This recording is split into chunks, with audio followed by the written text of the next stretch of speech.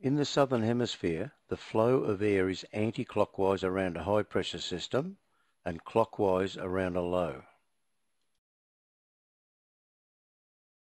If you put this into a practical aviation scenario, if an aircraft is flying toward a high pressure system, the wind will be from the left and the aircraft will drift right.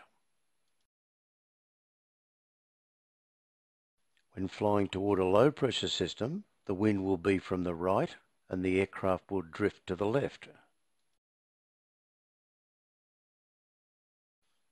In the northern hemisphere, the flow of air is anti-clockwise around a low pressure system and clockwise around a high.